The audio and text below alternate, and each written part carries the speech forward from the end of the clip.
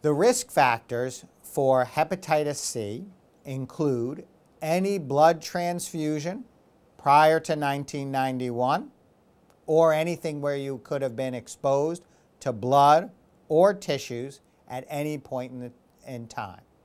This would include anyone who has had an injection that might have been unsterile. Many of these were medical procedures done in lesser developed countries. People who have had used IV drugs, even once. There is some debate that the use of intranasal cocaine and the sharing of the implements for snorting cocaine may also be associated with hepatitis C transmission.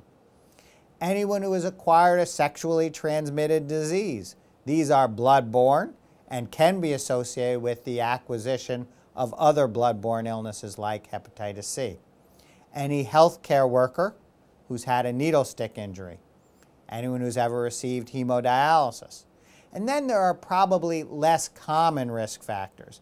These include any contaminated instrument, and things that have been implied are tattooing, body piercing, and other things where you may have been exposed to an unsterile needle or sharp instrument that may be contaminated with someone else's blood.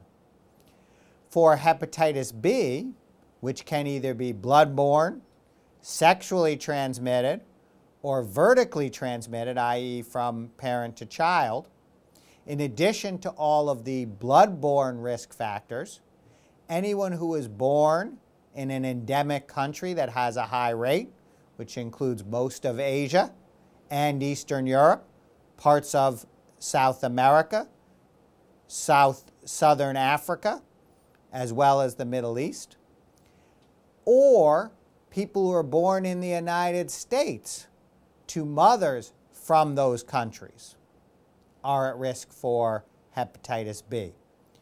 Anyone who has multiple sexual partners, this can be sexually transmitted, though as I said, most of those patients will clear the infection on their own.